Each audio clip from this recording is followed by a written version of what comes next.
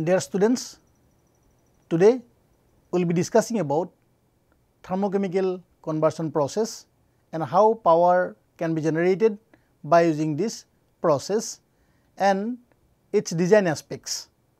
Of course, we will be learning the advanced gasification technologies and some of the challenges associated with biomass gasification. What is thermochemical conversion? It is nothing but conversion of solid fuel into a liquid or gaseous fuel through heating. So, why we are so much interested about thermochemical conversion? What is the motivation behind it?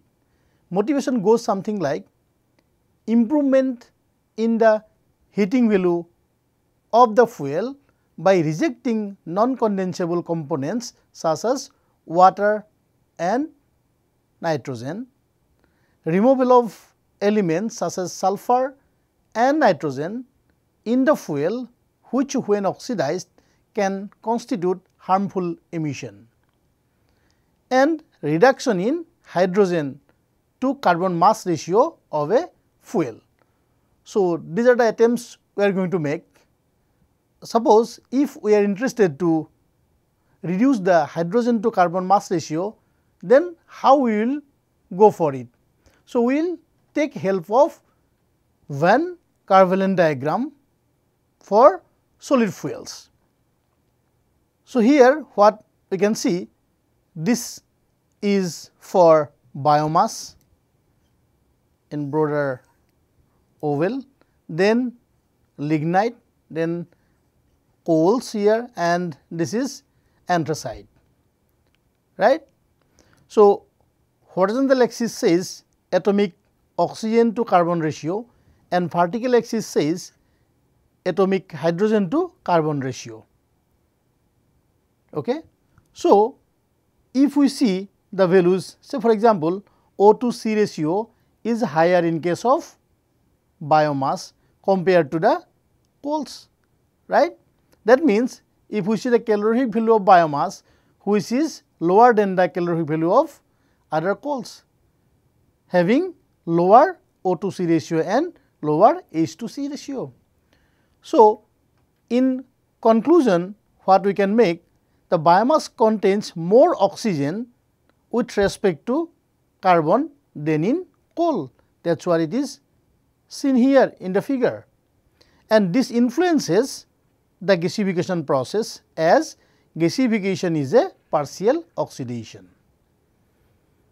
And second observation what we could conclude is fuel with high O to C ratio have smaller heating values than those with low O to C ratio, right. So, here for the case of anthracite coal, O to C ratio is lower compared to biomasses. Also, we can compare other fuels. Say for example, if we make a pyrolysis process and we condense the oil, and if we see the calorific value of the oil compared to the raw biomass, then we could figure it out the change in calorific values. Okay. So, those kind of fuels can be compared in order to augmentation of its quality in terms of calorific values by using this Van Kervelen diagram. So, in case of biomass, the oxygen present is not free and is bonded by covalent bonds in the polymeric cellulose, hemicellulose and lignin. And as I said, this pyrolysis which results in the release of oxygenates comprising of number of functional groups like alcohol, acids, aldehydes, ketones and esters. Okay. So, we have learned a very interesting plot by which we can characterize our fuel, to what extent we can improve the quality of the fuel, and also this will give you comparison with respect to the coals and other biofuels. Now, the thermochemical conversion process can be classified based on desired end product and the processes. So, let us see how this can be classified based on our requirement. Say for example, we are interested to make some kind of torrefied biomass or torrefied coal, then our attempt is to do the process very slowly. That means, heating rate should be less than 10 degrees Celsius per minute. And also we must know what we really need. So, torrefication is something like when we require high quality solid fuels. When we desire liquid fuels, then what could be our attempt? The process is like fast pyrolysis or maybe flash pyrolysis or ultra rapid pyrolysis. So, we have to do the heating very fast. So, rate of heating, if we have to quantify, it has to be more than 1000 degrees Celsius per minute. So, we have to do the process very fast, so that we get the liquid oil and then we can characterize to be used in various applications including internal combustion engines. And when the desired product is a gaseous fuel, then we will go for gasification process. We can also see all those processes in this figure. We have pyrolysis process, gasification process and combustion process. So, these all are thermochemical conversion process. So, when we consider combustion, it will generate heat and that heat can be used to generate steam, and then that can be used in running a steam turbine, and then we can produce electricity. Of course, we can use the heat directly for generation of heat for thermal applications. For gasifications, primarily what we will get is a fuel gas composition of carbon monoxide and hydrogen primarily.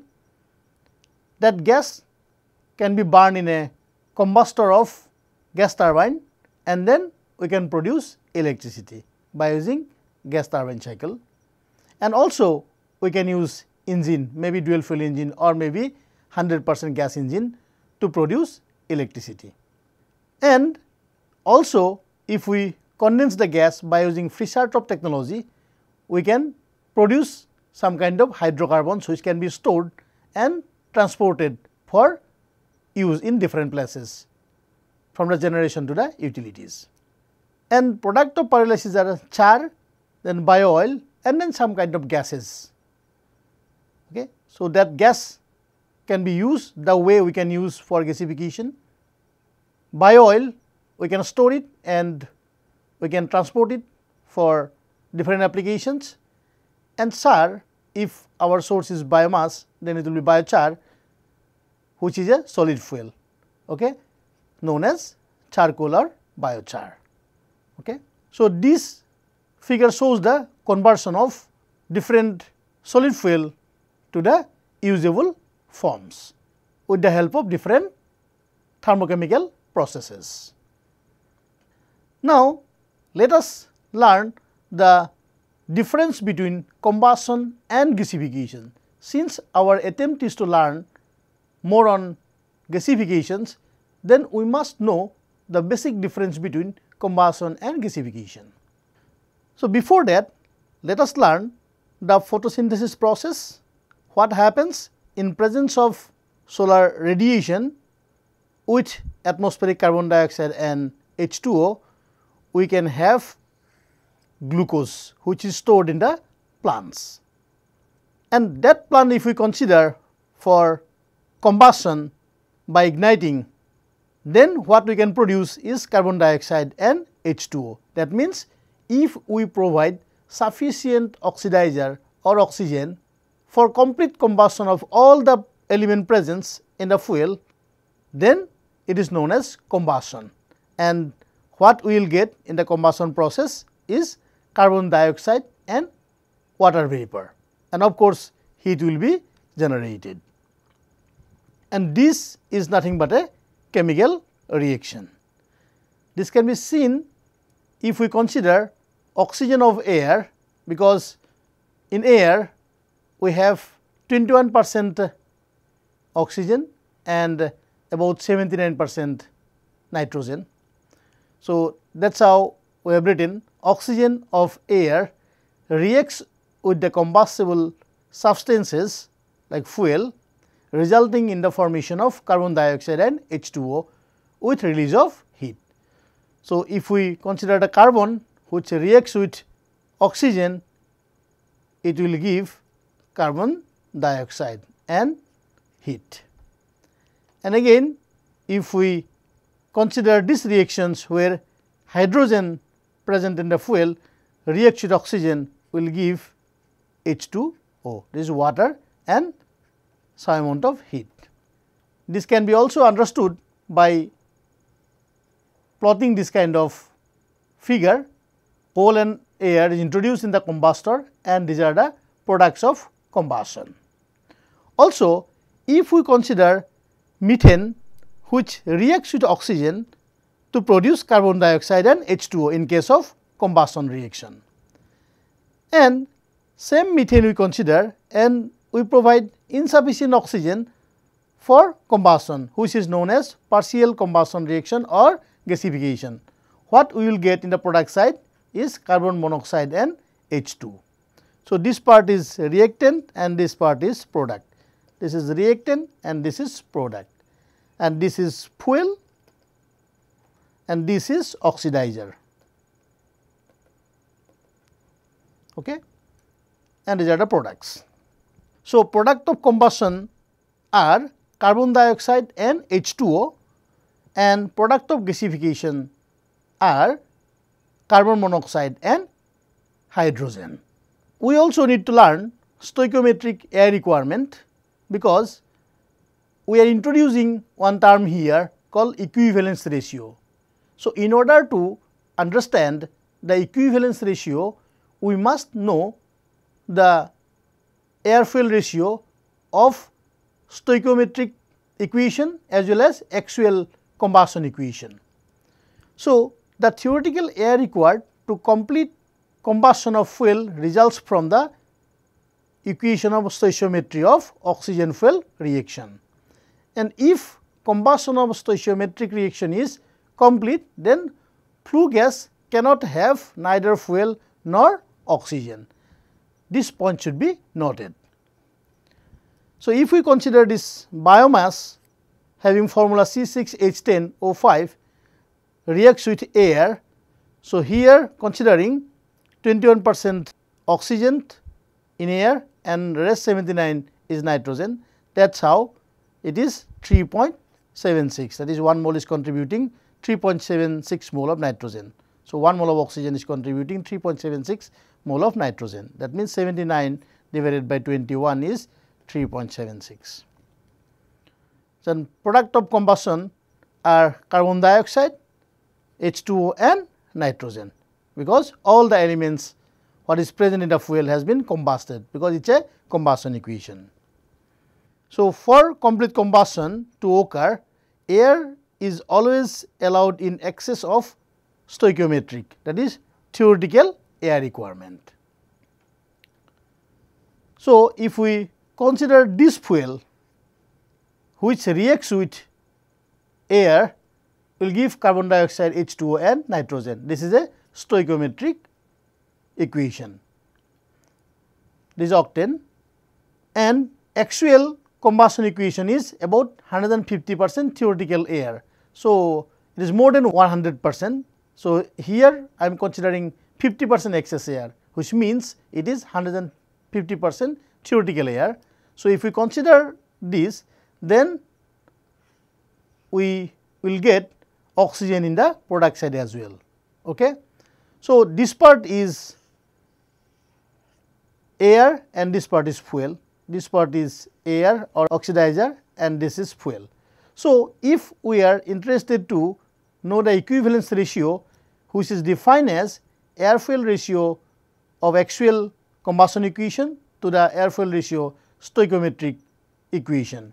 So, if we do the calculation, it is found to be about 1.49.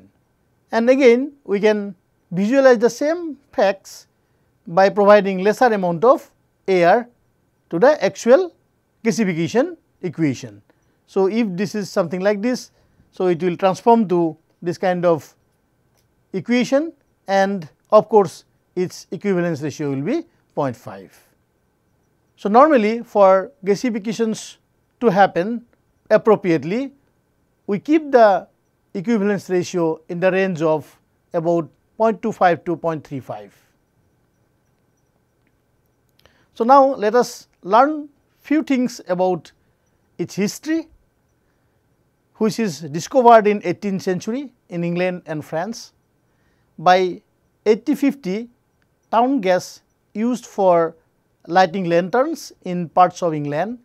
During World War I, that is in 1914 to 1918, small gasifiers were used to operate vehicles, boats and train as well. In World War II, more than 700,000 wood gas generators powered trucks, cars and buses were operated in Europe. After 1945, widespread availability of low cost oil, this technology was pushed into oblivion. In 1973, oil embargo and subsequent global oil crisis, gasification was again looked upon. After 2000, biomass gasification gained further momentum due to issues related to global warming, political instability of oil producing countries and shift towards renewables and carbon neutral fuels. So, you can see this kind of cars were operated during World War I and II. So, you can see at the back, this is the gasifier, and the gas what is generated is connected to the engine, and that is how this car is operating. And this picture is from Germany, 1946. Now, let us learn about classifications of gasifiers. Primarily, these gasifiers are classified based on the interaction of gasifying agent and solid fuels. So, three primary classifications: fixed bed, fluidized bed and entrained bed. Again, fixed bed can be classified into three classes: updraft, downdraft and crossdraft, based on the relative direction of flow of gasifying agent. Fluidized bed can be classified into two classes: bubbling and circulating, based on the velocity of gasifying agent. There are many issues in case of fixed beds, like slagging and bed agglomeration, syngas exit blockage, slag mobility issues and refractory degradation. In case of fluidized bed gasifiers, bed agglomeration and defluidization is one of the issues, and ash deposition and fouling is another operational difficulties. In case of entrained bed, operational issues are slag mobility issues, refractory degradation, syngas cooler fouling and plugging. So, all class of gasifiers, they are having their respective issues, but we need to overcome those issues by considering appropriate operating conditions as well as selecting appropriate fuels for the gasifier. Now, let us have a look about those gasifiers. This is downdraft gasifier, one of the fixed bed gasifiers. So, drying zone is the top. So, feeding is done from the top and air is supplied from the sides. So, layer wise you can see drying, pyrolysis, combustion, reduction, this is the ash pit. Initially, biomass is filled through this opening. We can remove this lid and feed the biomass. Once feeding is done, then we can hold a flame here, and this system, this gas, it goes through the different processes like cleaning, cooling, and then goes to engine for electricity generation. So, initially engine is run with the diesel. So, that inlet manifold is connected to the gas line. So, when engine is on, then there is a sucking effect. Because of that, this air will suck. Okay. So, these limbs are designed in such a way that it will suck a measured quantity of air. So, initially it will come to this combustion zone where charcoal is placed for ignition. So, once it is ignited, then heat will transfer through conduction, convection and radiation from here to the top side, because biomass is placed at the top.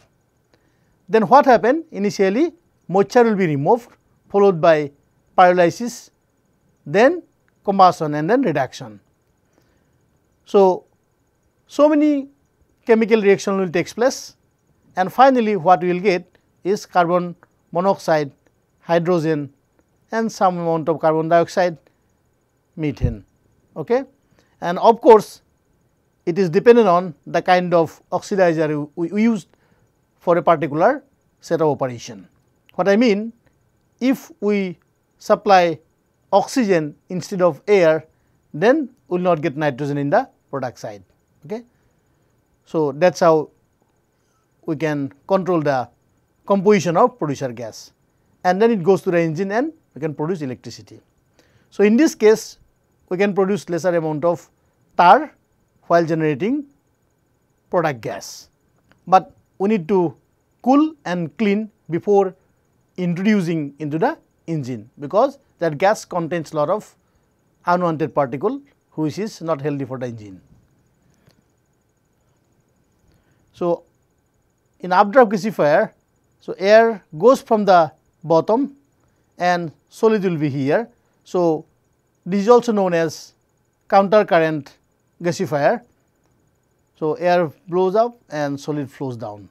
So, that is how, and here air and solid flows in the same direction, that is why it is called co-current. So, fuel is feeding from the top and then lid is closed, and combustion will take place here, and gas is collected from the top, and gas what is generated from this gasifier normally used for thermal applications, and here gas is collected from the bottom. And we have cross draft gasifier. So, air is supplied here, fuel is fed from the top, and then gas is collected from the other side of the gasifier. So, flame is generated at the center. And this is the schematic of a circulating fluidized bed gasifier. So, here air is introduced and there is a distributor plate. So, air flows through this distributor plate, and then it will give lot of mixing, it is a vigorous mixing will be there, and then heat transfer will be there from the biomass which is at high temperature, and from there gas will be generated after a lot of chemical reactions. Then the gas will carry solid particles as well. Because of that, we need to have this kind of cyclone separator. This is cyclone separator. The function of the cyclone separator is to decouple the solid and gas. So, gas will go out and solid will fall down, and this is called one non-mechanical valve or loop seal, non-mechanical valve or called loop seal. So, air is provided to provide agitation, and also one distributor is here. So, that this unburned solid particle goes in, and then it will continue in contributing the heat generation. So, here fine particles can also be used for power generation. So, this is bubbling fluidized bed. As I said, velocity of circulating fluidized bed, that means the operating velocity of circulating fluidized bed is higher than the bubbling fluidized bed system. So, air is supplied from the bottom, these are the distributor plate, and vigorous mixing will be there, and there is no cyclone separator. So, everything will happen in a reactor, okay, and gas can be collected from the top. So, in entrained bed, biomass and oxidizer are faded and reaction takes place at very high temperature, and we can get the gas from the top. So, now let us learn the biomass gasification processes. Primarily, it converts solid fuel to gaseous fuel of primary 3 compositions: carbon monoxide, hydrogen and methane, and it involves partial combustion of biomass, and we can see 4 distinct processes in the gasifier: drying, pyrolysis, combustion and reduction. This plot as well. So, first drying will be done, because drying will happen here. Once biomass is here, lid is closed, then heat is generated, heat exchange will be there from the combustor to the upward side, because biomass is present here above the combustion zone. So, up to 200 degree C, moisture removal will be there, that is drying process will continue, and then followed by pyrolysis, which will happen up to 600 degree C in this zone. There what happens? Water vapor, methanol, acetic acid and tar will be generated, okay. And then in the combustion zone, because it is very hot, its temperature is varies from 700 to 1000 degrees Celsius, where carbon dioxide and H2O will be generated mostly. And then in the reduction zone, what happens? This carbon again reacts with other materials, and what we will get at the end is hydrogen and carbon monoxide. So, this will be collected from the sides of the bottom chamber, okay. So, primarily we have got 4 distinct processes. This is combustion, the reduction will be here, and then drying and pyrolysis will be carried out here, right. And these are the reactions which is taken place inside the gasifier. So, once we have provided the ignition, then what happens? The carbon which is present in the charcoal or biochar, which reacts with oxygen, will produce carbon dioxide and heat. And then in the other reaction like partial oxidation reaction, the hydrogen which is present in the fuel, which reacts with oxygen, will produce H2O and some form of heat. And then the carbon what is present in the fuel as well as in the combustion zone reacts with carbon dioxide, it will produce carbon monoxide. Then water gas shift reaction will be there, like first carbon reacts with H2O, it will produce carbon monoxide and hydrogen, and these two are endothermic reaction, and other reactions are exothermic, where heat is generated. And water gas shift reaction is carbon dioxide what is generated before reacts with hydrogen, it will produce carbon monoxide and H2O. And methane forming reaction is something like carbon reacts with hydrogen, it will produce methane. So, to promote methane generation, we need to provide catalyst, and temperature has to be more and pressure also has to be more. And in nutshell, if we provide fuel, maybe steam and air in the reactor, then so many chemical reactions will take place, and finally, we will get this kind of products like carbon monoxide, carbon dioxide, hydrogen, methane, H2O, then C2 plus, tar and fly ash. So, different biomass gasifier will give different percentage of conversion and tar content. So, tar is a critical issue. Now, why I am putting this figure? Because once we know the character of the fuel, then only we can set the condition for maximizing the biomass yield or maximizing the gas yield. So, that is how we need to do some kind of thermochemical analysis by using the thermochemical analyzer, which tells about the degradation of biomass with respect to time and temperature. So, that way we can predict the behavior of the material in the particular reactor. So, the figure what I have shown here, this is a downdraft biomass gasifier. So, practically this is the hopper where biomass is fed, and this is the reactor part where all those reactions primarily taking place, and you can see two limbs where we can provide the combustion here. So, combustion takes place. So, this is a circle bed. So, gas is collected from the sides, and then you can see at the back there are filters, pores and file filters, and then it goes through the chimney where we can hold a flame to know whether gas is generated or not. If gas is generated, then we close the valve and then we supply to the engine for electricity generation. Also, few things about fluidization. So, we can plot this kind of variation like pressure drop versus air velocity. So, which change in air velocity, how this pressure drop changes. So, we can also see the distinction between fixed bed and fluidized bed. So, up to here we can work with fixed bed, after that no particle will be fluidized, and then as you go on increasing the velocity, initially pressure drop will be more or less constant, then it will increase and then it will decrease to 0.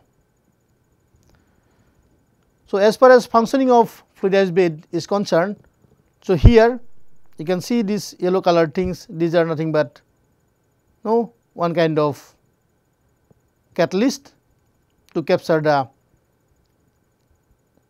sulfur.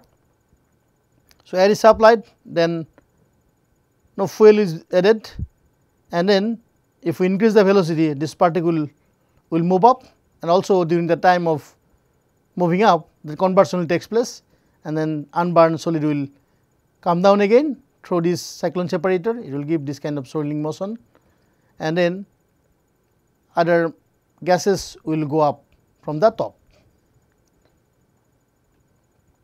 And this is the different regimes, like if we take these solids, okay, and if we slowly increase the velocity, you can see this kind of behavior of the solid and air interaction. So, bubble formation will be there. At certain point of time, you can see this kind of things like higher size bubble will be at the top and then followed by smaller size bubble, then it will burst if we increase the velocity further, and then sometimes we will have turbulent fluidization. So, vigorous mixing will be there. Okay. So, this kind of things we need in order to have higher heat and mass transfer. And for pneumatic conveying systems, we need to increase further the velocity of the fluidization. So, particle will be dispersed, because particle has to be carried from bottom to the other side of the reactor. So, it shows the different regimes of fluidization. So, now let us discuss about the producer gas, what is generated. It contains carbon monoxide, hydrogen, carbon dioxide, methane, nitrogen along with tar and particulate matters. And because of that, we need to clean and cool before introducing to the engine. And this gas heating value is in the range of 4.5 to 6 megajoule per normal meter cube, and this technology can be used for both thermal as well as power generation. Of course, sometimes we can use it for liquid fuel production as well. And this output of gasifier we can classify into two ways, like cold gas efficiency and hot gas efficiency. So, you can see here cold gas efficiency and hot gas efficiency. In hot gas efficiency, sensible heat is also considered, but cold gas efficiency, this sensible heat part is not considered. And also we can see the typical composition of producer gas. Hydrogen is varies from 12 to 20%, carbon dioxide is 9 to 15, carbon monoxide is 17 to 22%, methane is 2 to 3%, and nitrogen is about 50 to 54%. The cold and hot gas efficiency is about 65 percentage and 73 percentage for dry biomass, and it goes down to about 53 percentage and 62% respectively at moisture content of 40%. So, as moisture content decreases, so we can have this kind of change in cold and hot gas efficiencies. To know the calorific value of producer gas generated through gasification system, we can have this kind of Shankar calorimeter to monitor the calorific value, right. So, here this is the flow meter, and we burn it, and we can have water boiling test as well. From that we can also calculate the calorific value of producer gas. So, now let us discuss how to calculate this cold, hot and thermal efficiency. Suppose if we consider say heat input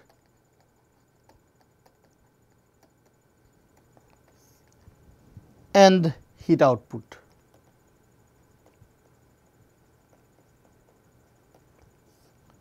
So, heat input may be CV of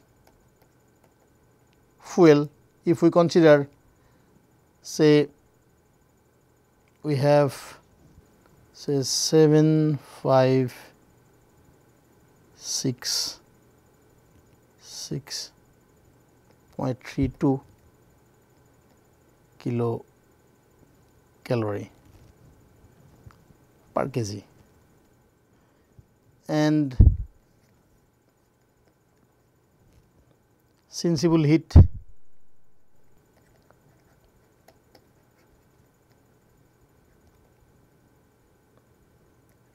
in coal,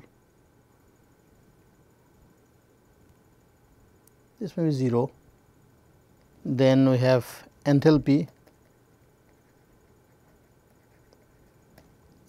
of water vapor in air,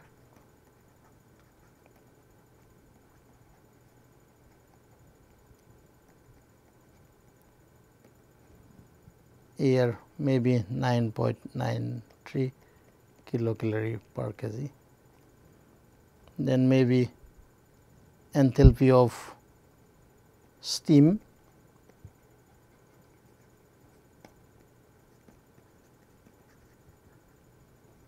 which is about 166.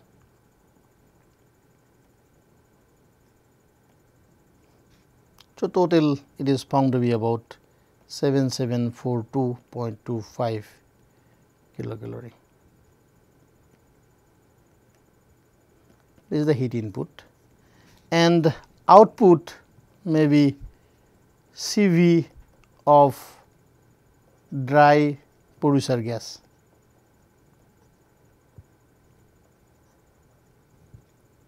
Maybe 5640 kilocalorie per kg, and maybe sensible heat,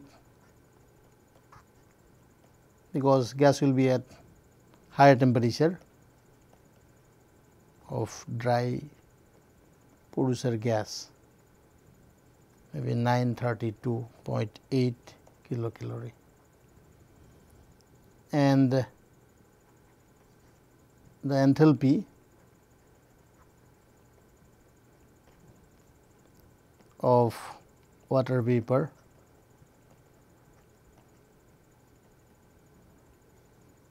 in hot gas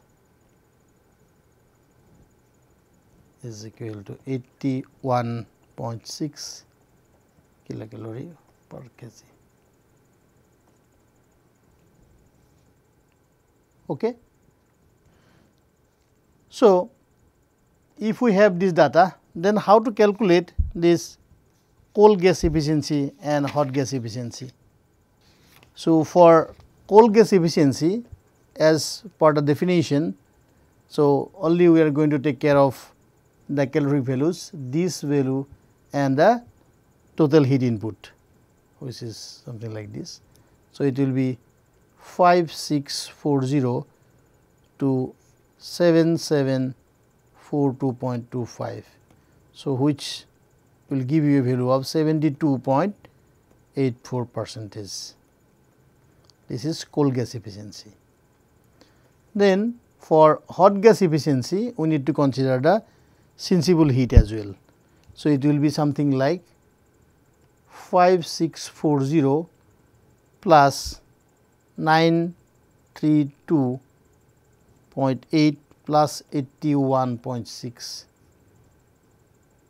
These are all the components. Of course, we can add it here like losses, heat losses,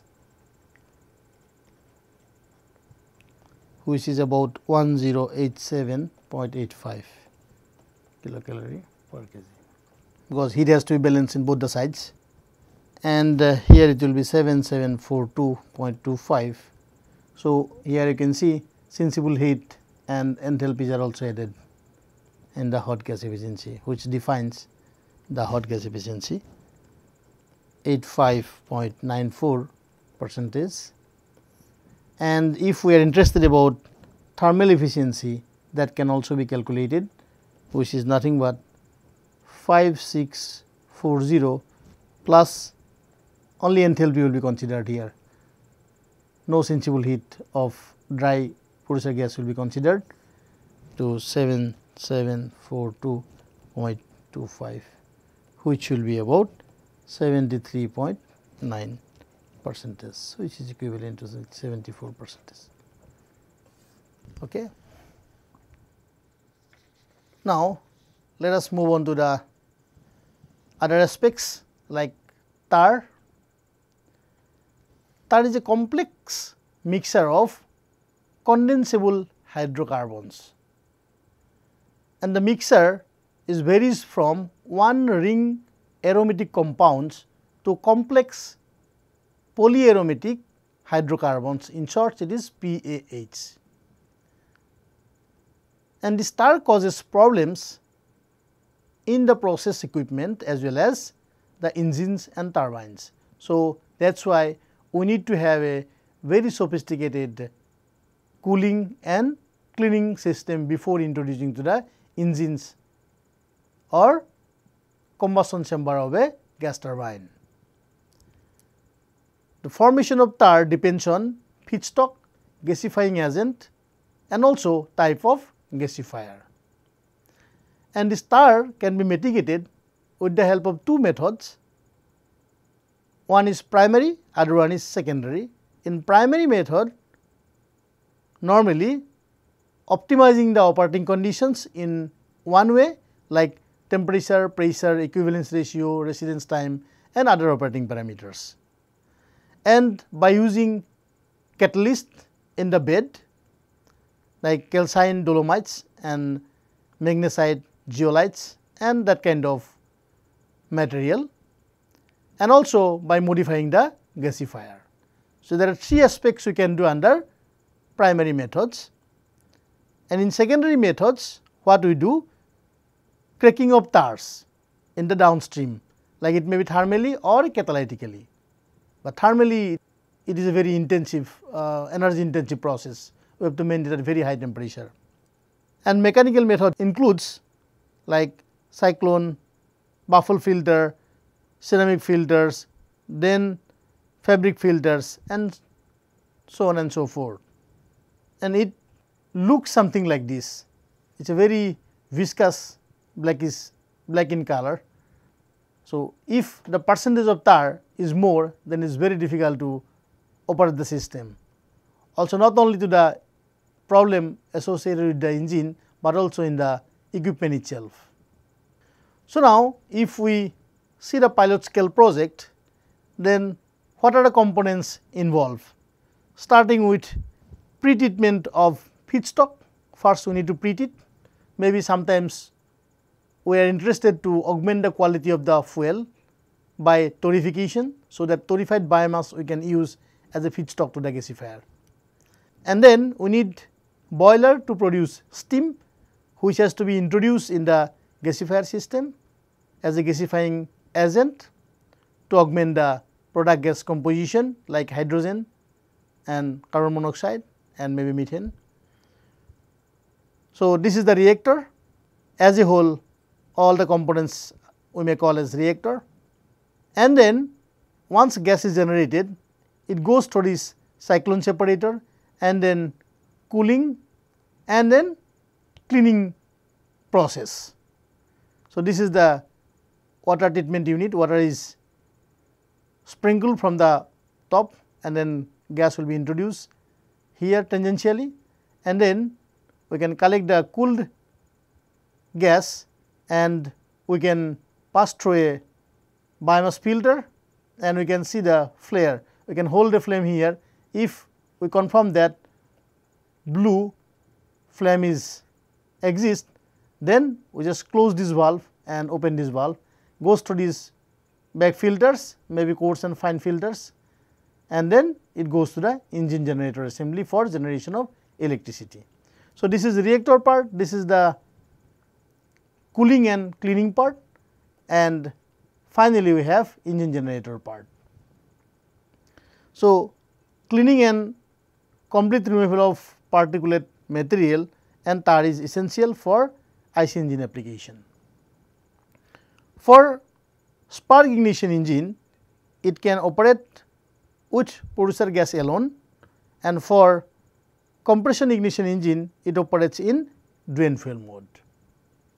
And as I said before, the first table shows the maximum limit of tar which can be present in the producer gas for utilizing in power generation applications.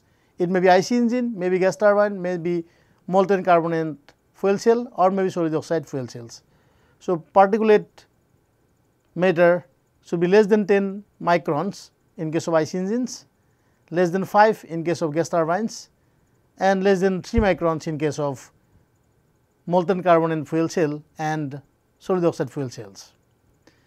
Tar we can say less than 100 milligram per nm cube and less than 10 in case of gas turbines, and we can see for other metals and species like alkali metal, then nitrogen species, then sulfur species and halide.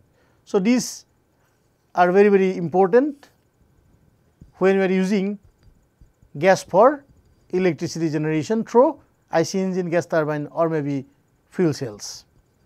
And this table shows tar and particulate level of different gasifiers. So, updraft giving how much is the particulate, then tar, then downdraft you can see here, okay. Then fluidized beds, this is bubbling bed and this is circulating fluidized bed. So, we must know the maximum limit which are permitted for generating electricity. We can take one more example, like a biomass gasifier is used to run a compression ignition engine. The engine operates in the dual fuel mode with 80% diesel replacement. The gasifier engine system produces 350 kilowatt of power. We need to calculate the biomass feeding rate to the gasifier if the efficiency of the engine is 35% and calorific value of biomass is 16800 kilojoule per kg.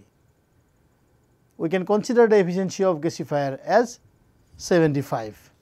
So, how to proceed this? We can make 3 block diagrams. So, maybe this is gasifier, then gas cleaning unit, and this is also part of gasifier system, and we have engine.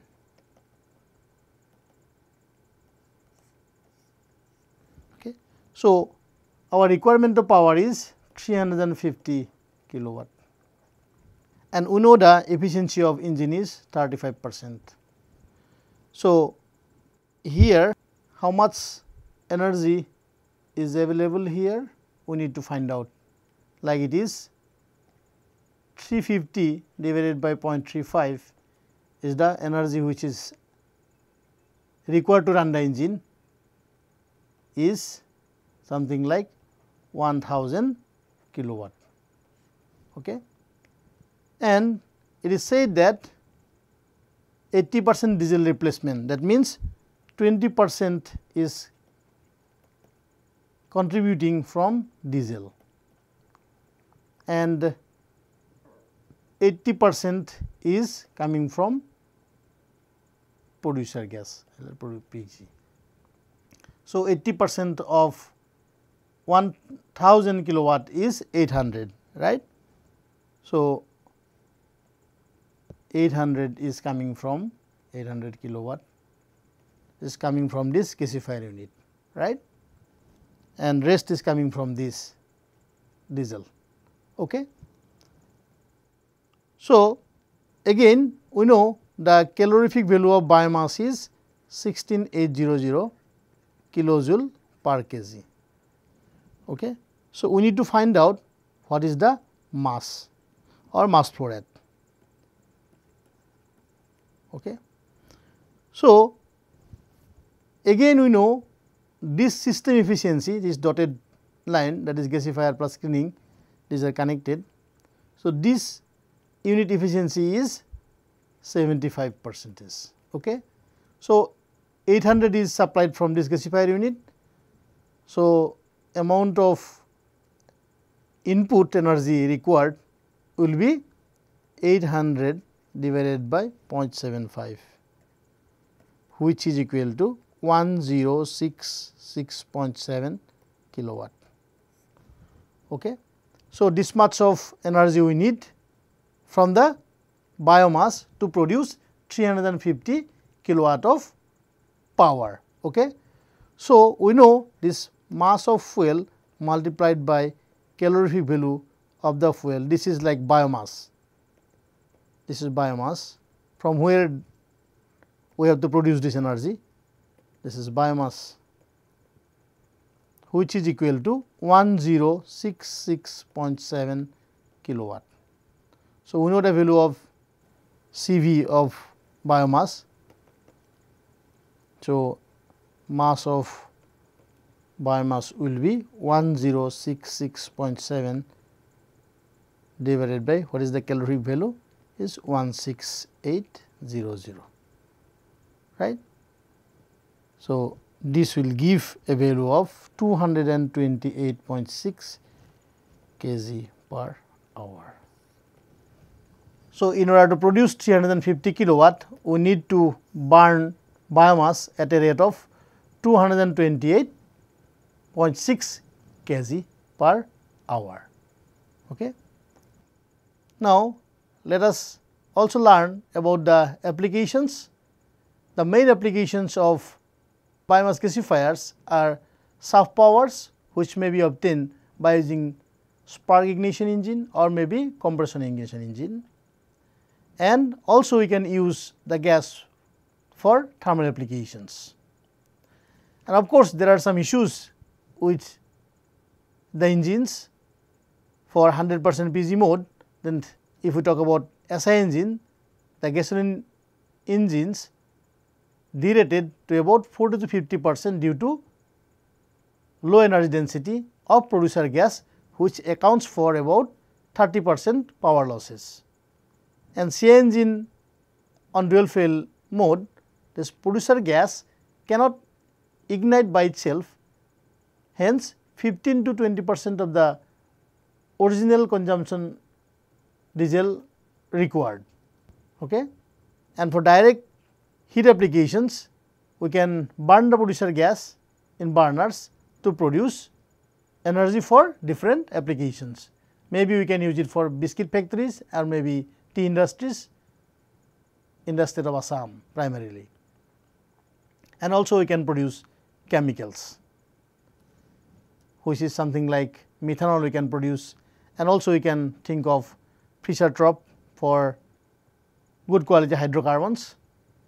So, this Fischer-Tropsch is something like we have to condense this carbon monoxide and hydrogen at very high pressure. It goes from 1 bar to about 150 bar, and its temperature is about 150 to 300 degrees C in presence of metal catalyst.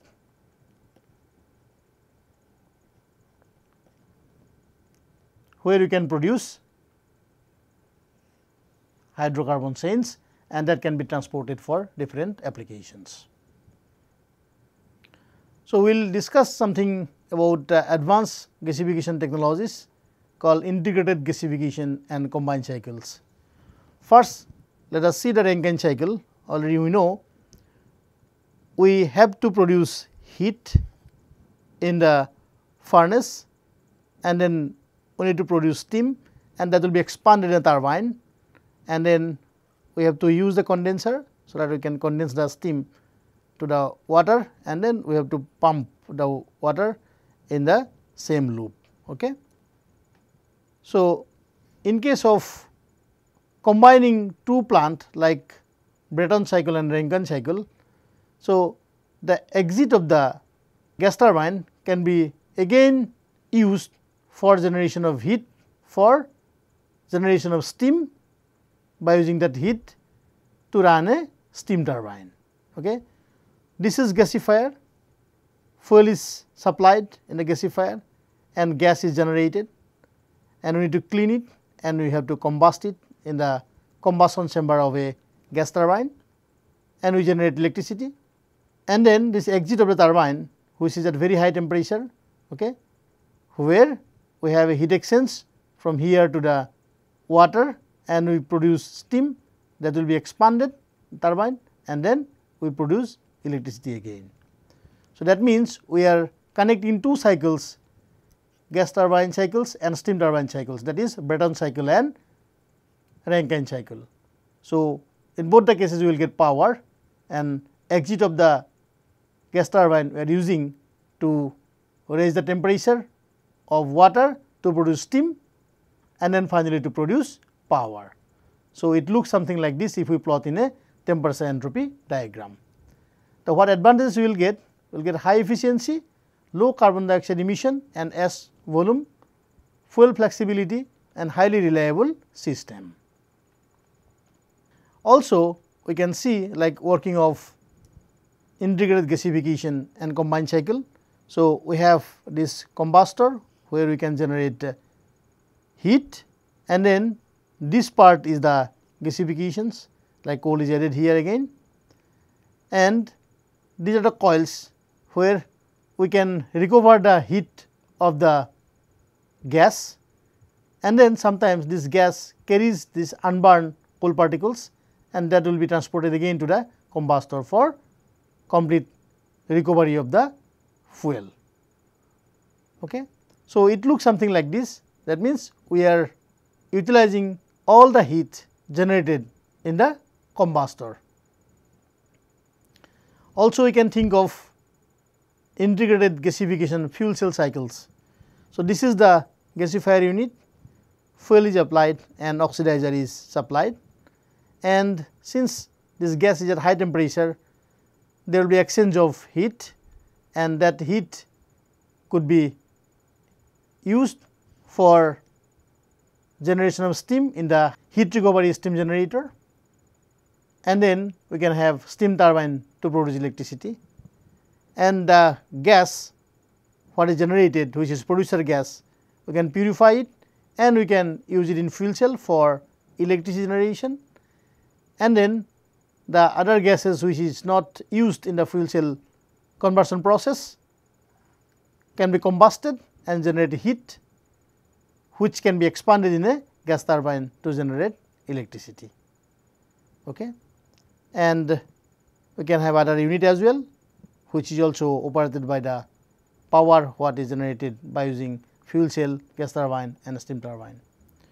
So, here what is presented is something like all kinds of heat we can use for generation of electricity and generation of steam for maximizing the waste heat utilization.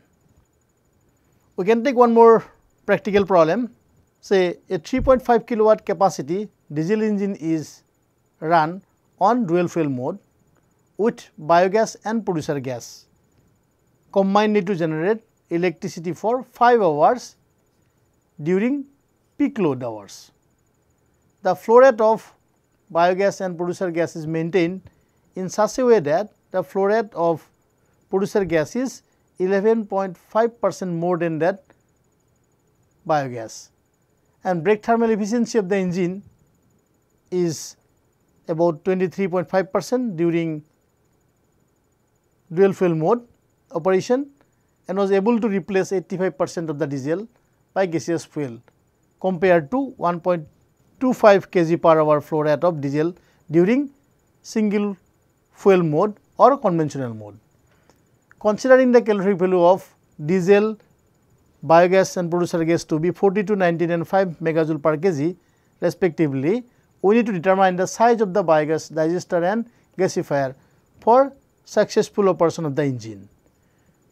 And considering the density of biogas producer gas as 1.25 and 1.11 kg per cubic meter respectively. So, these values are given to us. Now, let us solve this problem. So, we know that for dual fuel mode,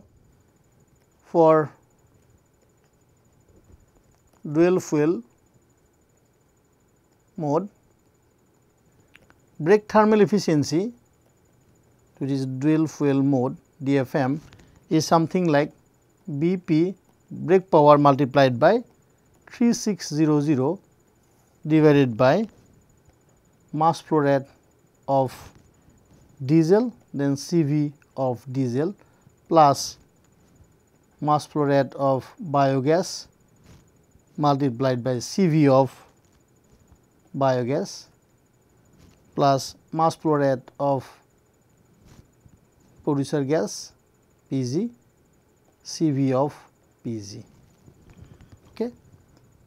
So, this may be equation number 1, and if we substitute the values of brake thermal efficiency, which is 23.5, we can have 235, and brake power is 3.5, which is given to us, this 3600. Then we will have this MD, then calorific value MBG biogas multiplied by CVBG producer gas, then CVPG. Okay, this may be equation number 2. So, also we know the amount of diesel replaced by gaseous fuel is 85%. So, now, percentage of replacement is equal to, this is single fuel mode, then mass of diesel in dual fuel mode divided by mass of diesel in single fuel mode. So, once we substitute this 0.85 here and then other values, 1.25 is the single fuel mode, and then we will have, this is dual fuel mode and this is single fuel mode. So, each value is 1.25. So, from here you can find out what is the value of diesel under dual fuel mode, which is found to be 0.1875 kg per hour. So, if we use this in equation 2, then what we will get is m dot Bg is equal to 1.895 kg per hour. This is the value we will get. So, I can write it here for your understanding how we have got this value. 235 is equal to 3.5 into 3600 divided by 0.1875 multiplied by, we have 42000 plus this is Bg multiplied by calorie value is known to us, it is 19,000, then plus m dot Pg, which is nothing but this is 5,000 and this is nothing but 1.15 times Bg. Okay. So, that is how we can find out it is Bg. Okay. And once we have find out the flow rate of biogas, we can also find out the flow rate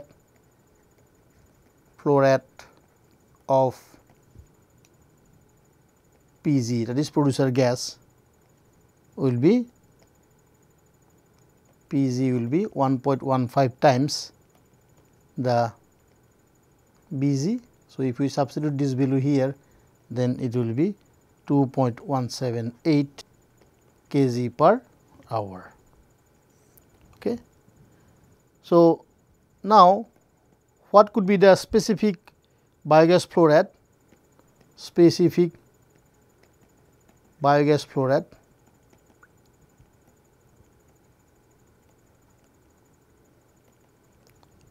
which is nothing but we have 1.895 this value divided by 3.5, which will give you a value of 0.5414 kg per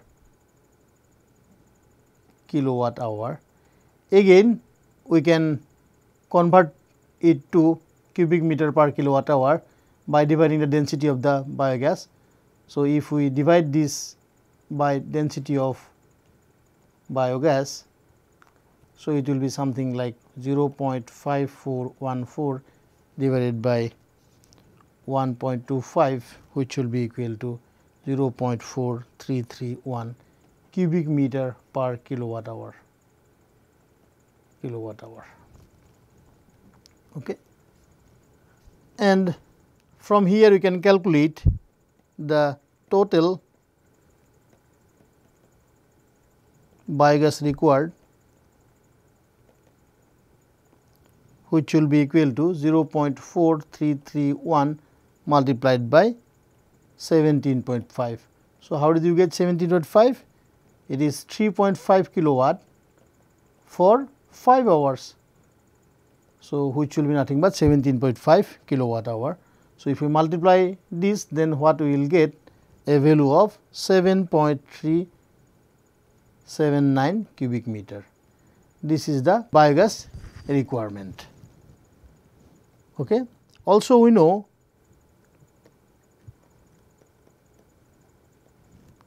we know 1 kg of cattle dung generates about 0.04 cubic meter of biogas. So, total cattle dung required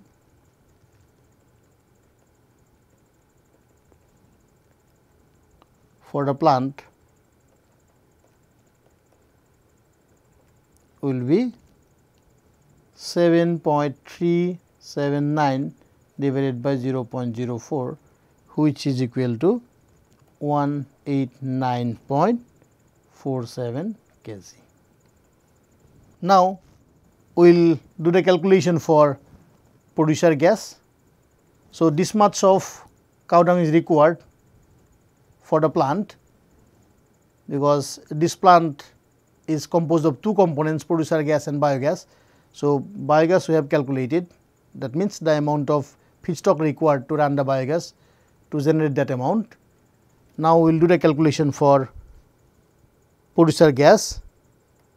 The specific producer gas flow rate will be something like you have 2.178 divided by 3.5 divided by density is 1.11, which will be equal to 0.56 cubic meter per kilowatt hour. And if we assume the calorific value of wood is 16 megajoule per kg, and the efficiency of the gasifier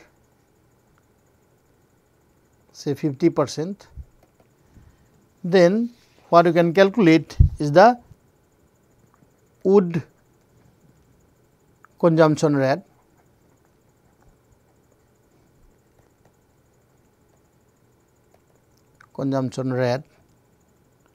will be how much? It will be 2.178 multiplied by 5 is the calorie value of the gas. This is the gas specific flow rate, and then this is 5 divided by, this is flow rate, and this is the calorie value of the gas, and then efficiency is 0.5 here, and calorie value is 16 megajoule, okay, per kg. So, once we do the calculation, it is found to be 1.361 kg per hour. So, total quantity of wood required will be 1.361 for 5 hours, it will be 6.8 kg. So, biomass required will be 6.8 kg, but the cow dung required will be about 189 kg or close to 190 kg. So, system was something like we have gasifier, then we have biogas plant,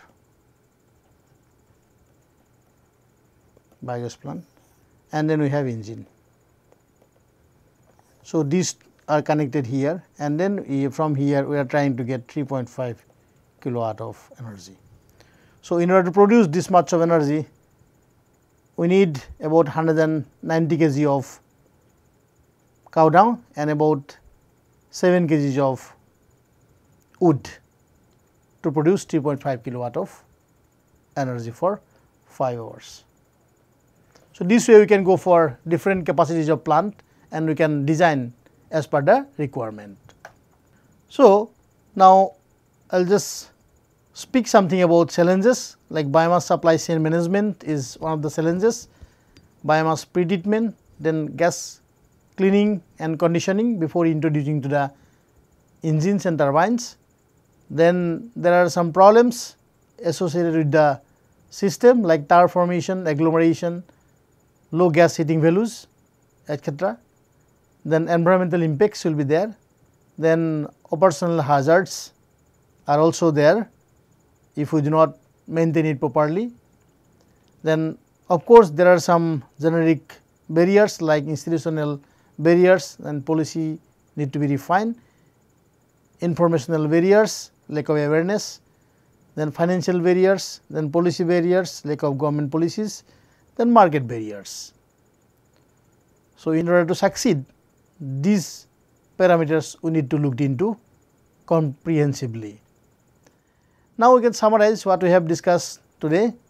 Primarily, we have discussed the thermochemical conversion and gasification routes, how we can generate electricity, and also it is confirmed that biogas gasification yields a versatile product gas, and this technology is established over 2 centuries old, and practical applications of biomass gasification shows applicability in power generation and thermal energy production.